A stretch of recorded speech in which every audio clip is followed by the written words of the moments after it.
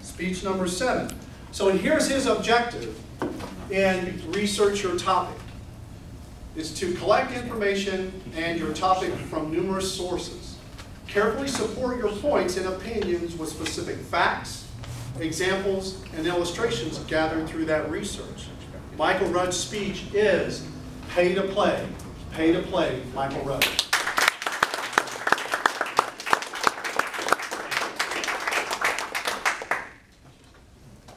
Hell yeah, I recruited a lot of kids for Miami. Access to the clubs, to the strip joints, my house, my boat. We're talking about high school football kids here. Not anybody can just get into the club or the strip joint. Who's going to pay for it and make it happen? That was me. That quote is from convicted felon and Ponzi schemer Nevin Shapiro. And if you haven't heard, he was a booster for the University of Miami, Florida, and he just came out and said that he has paid over 75 high school athletes to come to Miami, and while they were there, between 2002 and 2010, with some of the things that I just named. Miami may face the death penalty in college football as a result of this, which is what it sounds like. Your college football program is officially terminated. Unfortunately, this is not a random occurrence in major Division I sports today. If you look over my shoulder, you'll recognize a lot of these logos of some of the biggest names in college football. Our hometown team is up there, along with both teams that played in the national championship last year. Heisman Trophy candidates, NFL draft picks. What those teams actually have in common, though, beyond all of that, is they have all been investigated by the NCAA in the last 12 months for booster interference, paying players, illegal benefits, whatever you want to call it. It's been an ongoing topic for years. Do we pay these players? Is the education enough? It's reaching such a threshold that the NCAA has actually come out and said, maybe we should start paying these players. So, pay to play. What is it? I say no, we don't pay the players. And I'm going to tell you why later on. But first, I want to give you some information from both sides of the ball to state reasons why we should keep the way it is, and perhaps we should start paying them.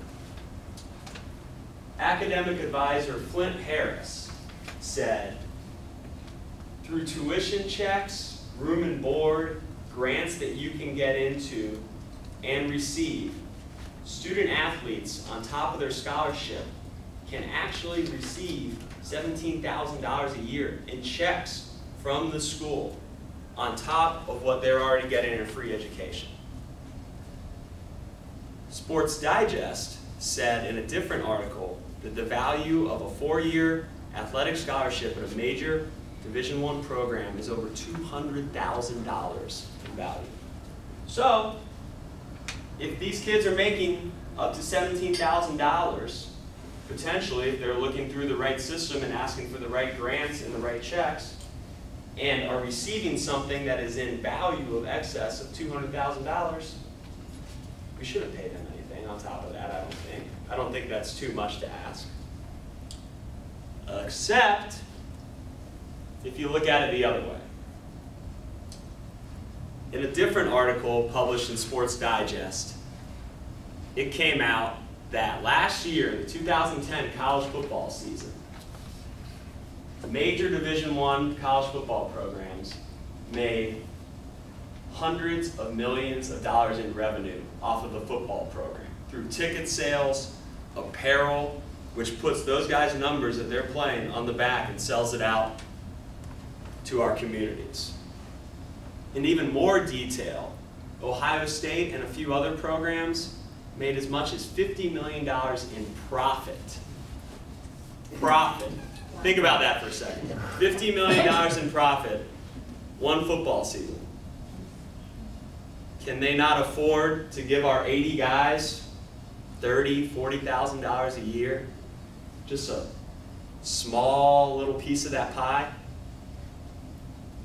The first prime example of this really happening was the Fab Five, who was the big recruiting class that came into the University of Michigan in the early 90s. There was a recent documentary by ESPN that highlighted how much money they made for the university off of apparel sales that was non-existent before they came.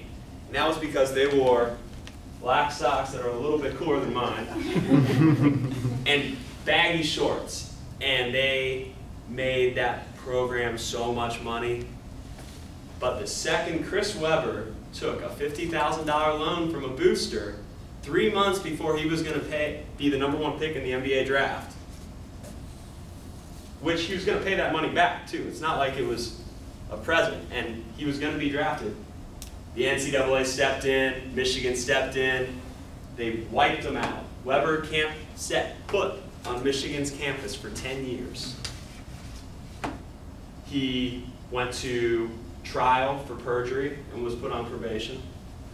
Jalen Rose and the other guys have the banners that the Final Four games they went to taken down.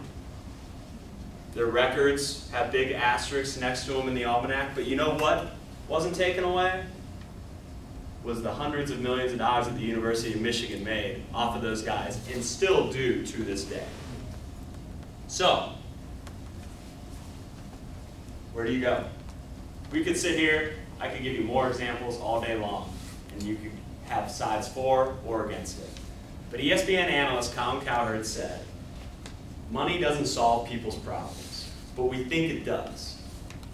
If we give student athletes $10,000, $20,000, $30,000 a year, what's to say that they're not going to still take that $30,000, $40,000 car from a booster? I mean, why would you still not accept it? You just want more. It's a natural progression in this country and the way we act. So my solution, and this was taken from Colin Cowherd, and I agree with him, while extremely over the top, is if you, as a booster, try to interfere and give improper benefits to a student athlete, and convicted, you receive 10 years in jail. It's a grade A felony. That's it. You should have known the rules, you shouldn't have broken them. Until that happens though, such an extreme over-the-top rule as that, we could sit here and talk all day because the debate will still rage on about whether or not to pay student athletes. Thank you very much.